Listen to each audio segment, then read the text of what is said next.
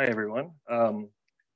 So I've been thinking about equilibrium, the Ganges-Brahmaputra-Meghna Delta. I've done a handful of other projects here, but ultimately everything's kind of been culminating towards the idea of what is the equilibrium elevation of the delta and how does that vary throughout the delta. So I'm going to talk to you a little bit about that today, but just for some overview, here we are looking down on the delta. We have the Ganges coming in from the west here, and the Brahmaputra from the north, and the Meghna meets up right here south of Dhaka. But it's conveying about 1 billion tons of sediment total to the Bay of Bengal. About a third of that gets reworked into this extensive tidal network here, and that's predominantly where I focus my work. So zooming in on this tidal network, it's largely disconnected from the fluvial system, though you get fluvial input over here. But it's often been identified as one of the most at risk for sea level rise. Some recent work is showing that in the recent past, 2 to 5 millimeters per year is what's been experienced thus far. But there's been a growing body of literature showing that sediment is quite the resource here. All the way back to 2001, we see widespread, this is a high level study that said about a centimeter per year of elevation gain from sedimentation. More recently, we have these point estimates that match that, about a centimeter per year. As you get closer to the sediment source, the main river system, you get higher rates, about 2 centimeters per year. And here's a really interesting one that I focus on. There's a forthcoming publication that I'm working on right now that focuses on that. But it's really high rates. We have about 3 centimeters per year there. And just a bit of a teaser, the way that sedimentation occurs, you have to have water on the platform that's bringing the sediment. So if the water's only changing a few millimeters per year, how are we getting centimeters a year of aggradation? And we think it's tied to tidal amplification, especially that one that was in orange in the northern extent there. It's likely due to the widening of the tides. So the highest tides are actually getting higher. So even though sea level, the relative water level looks like it's moving a few millimeters, we're actually expanding the tidal range. The highest tide is getting higher and it's actively occurring. My intuition on this was that tidal amplification would slow down over time because you can't amplify in perpetuity. But within the Ganges, there seems to be an ongoing reorganization of the network that's creating this effect. And there's a recent paper that shows that this effect is continuing. This is adapted from one of their figures showing all of their amplification measurements aggregated together. So you can see that it's ongoing here. So I'm now starting to think about the long-term future stability of this delta and what's controlling this elevation. Ultimately, we think water level has got to be a part of that. And that manifests as relative sea level rise. So that's the subsidence plus any static amount of sea level change. And we see that we expect maybe upwards of 100 centimeters across the delta by 2100 as sea level rise really amplifies towards the end of the century. We have this ongoing tidal amplification piece that was identified. Changes in the sediment load.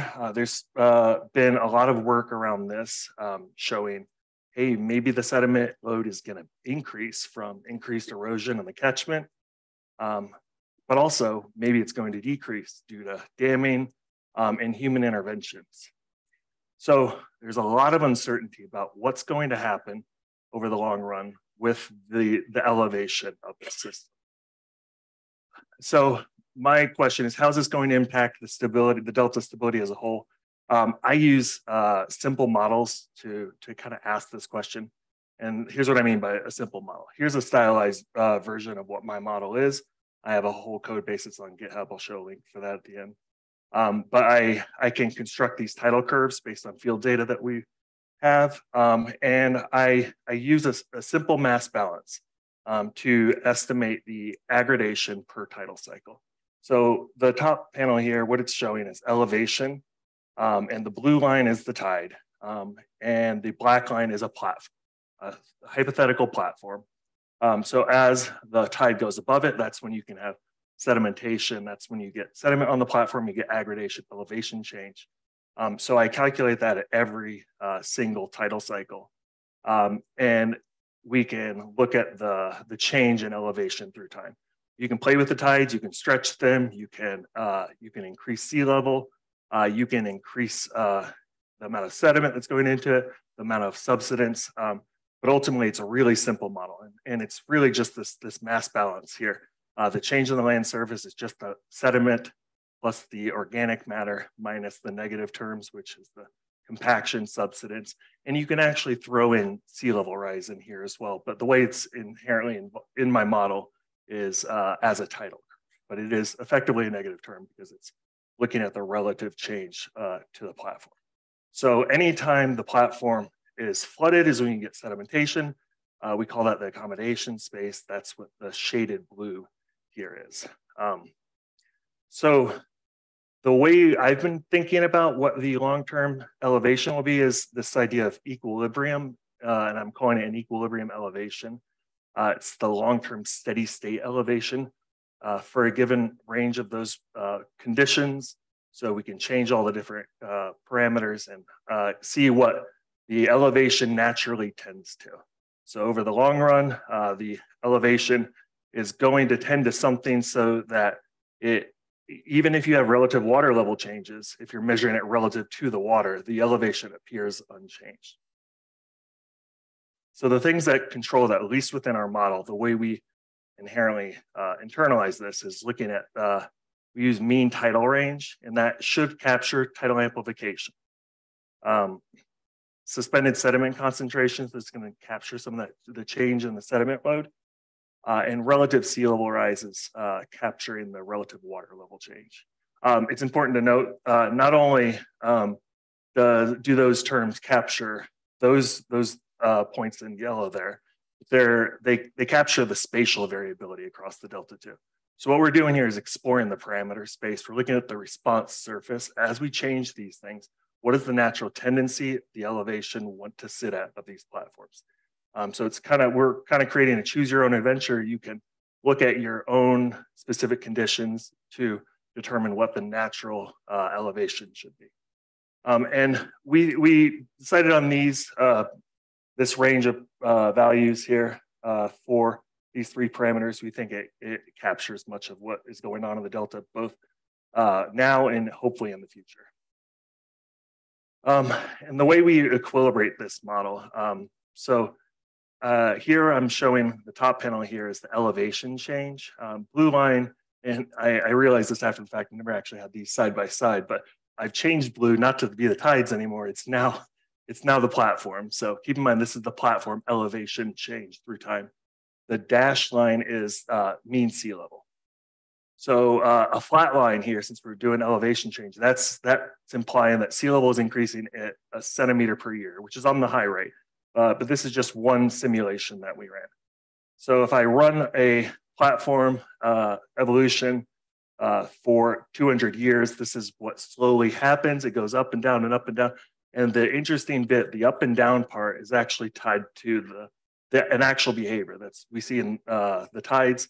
There's an 18-year lunar nodal cycle that seems to have some potential long-term impacts for this stable surface. But in order to determine it's equilibrated or in equilibrium, we tried to minimize that difference until it was about under a half a millimeter. So at that point, it's equilibrated, and we choose 200 years here because it guaranteed the range of simulations we were running were equilibrated by them. So there's a lot to work with here. I'm going to step through this slowly with you. Here's what the surface of this equilibrium elevation looks like. So we're exploring the parameter space here. This is a small multiples plot. What we're looking at here is we have three columns, and they represent highest astronomical tide, mean high water, and mean sea level. It's important to note that looking at just mean sea level tells you only one part about what the elevation of these platforms are, because the highest tide is really impactful, especially if you're living there. We look at all three of those. And along the y-axis of all these plots is the tidal range, and along the x-axis is the suspended sediment concentration. And as you move down through these slices, you're increasing the relative sea level rise. So starting up here at 2, all the way up to about 1 centimeter per year relative water change. So you might see things that I don't. Every time I look at this, I see something new. But things that stand out to me, this is something that really surprised me in terms of what the data showed me. It doesn't surprise me based on what I've seen in the field there. Much of the delta is quite stable.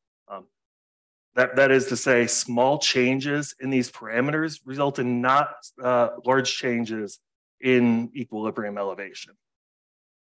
But big things that jump out to me are these critical thresholds. There's a really strong, I call it a strong threshold here, but as soon as you get around a 0.1 grams per liter, you start to rapidly fall off in terms of your equilibrium elevation.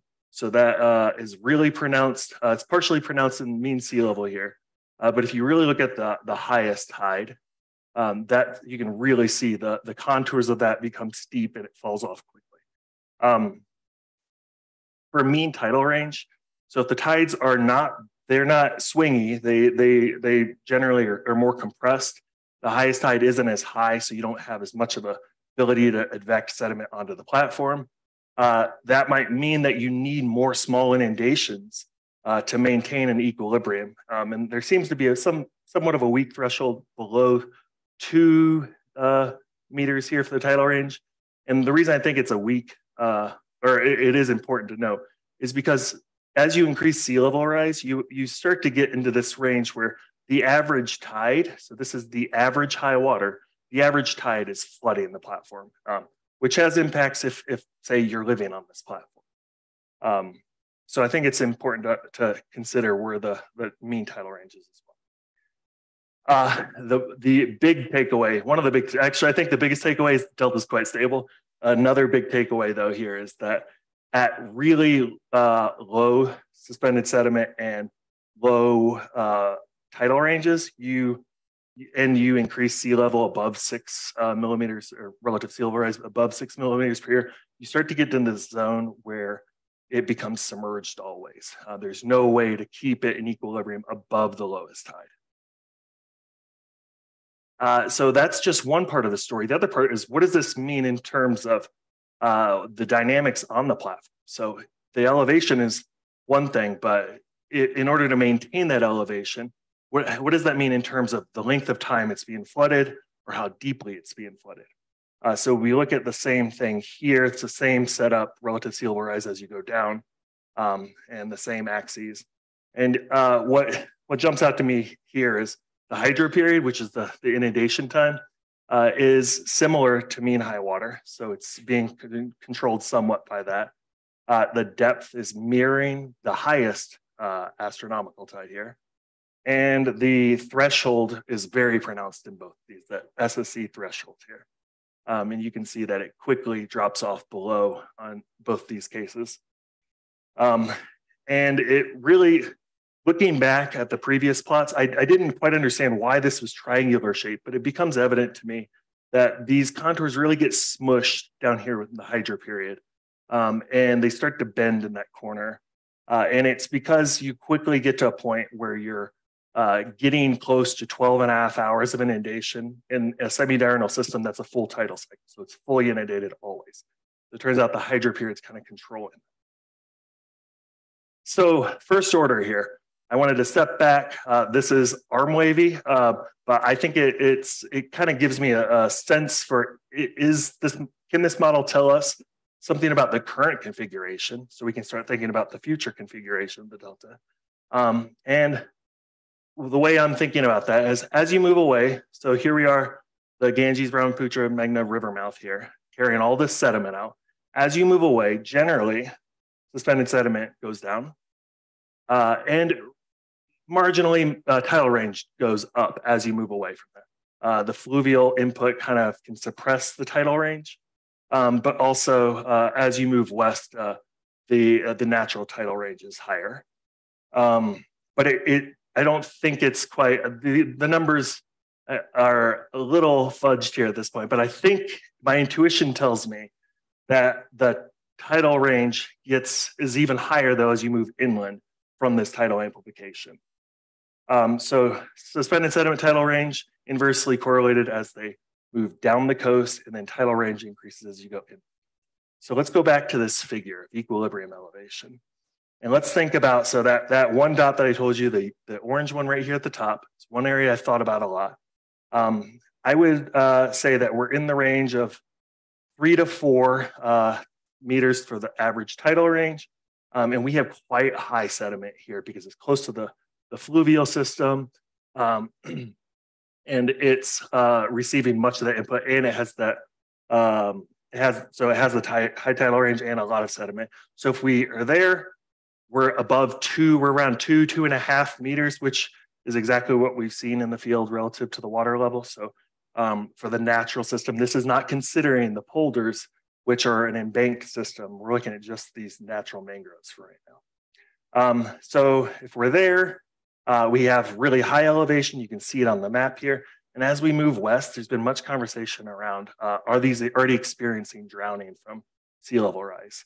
And that may be the case, but also this natural elevation seems to want to be lower. So if we go follow our contours here relative to mean sea level, and we go, let's approximate it as 0.1 grams per liter. We know it's less, and we think it's 3 to 4, or maybe closer to 3. You see that the elevation naturally wants to be lower relative to the eastern side here. So maybe what we currently see is expected. Maybe there is ongoing drowning, but it's important to note, we do know suspended sediment decreases as you move over here. And I pointed out there's a critical threshold around 0.1 grams per liter.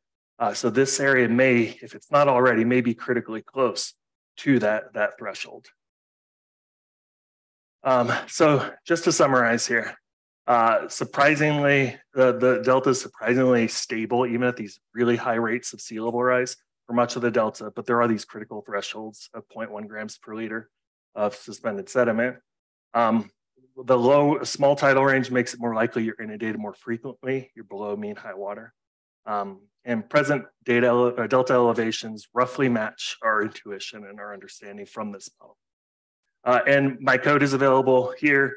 And Python, it's open source, feel free to use it. I'm still in the middle of trying to actually publish it on pip, but you can build it from source right now and play around.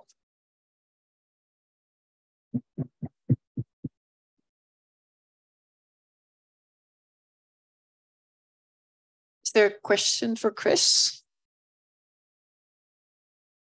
Do I call or you call? There's a question in the back there. Looks like you're doing your CSDMS fun run, Mark. That's very, very good.